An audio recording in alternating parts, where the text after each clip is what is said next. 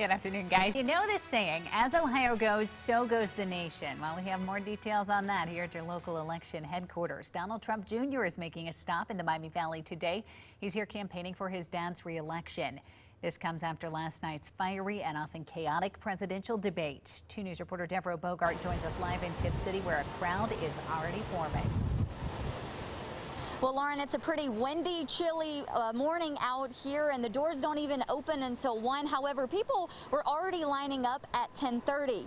Now, his campaign team says today he will react to last night's event and continue to highlight the president's accomplishments here in Ohio. Now, today's rally is being held at Cedar Springs Pavilion in Tipp City. This comes just a week after the president held a campaign rally in Vandalia.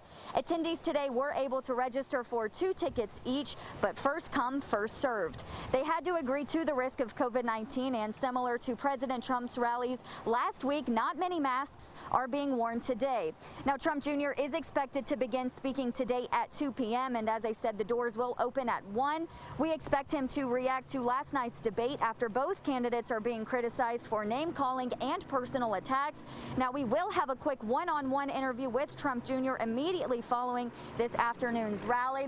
And a CNN poll does say that debate watchers, 6 out of 10 of them say that Biden won last night's debate. Of course, we will ask him about that and have the latest for you tonight right here on 2 News. Reporting live in Tipp City, Deborah Bogart, 2 News, working for you.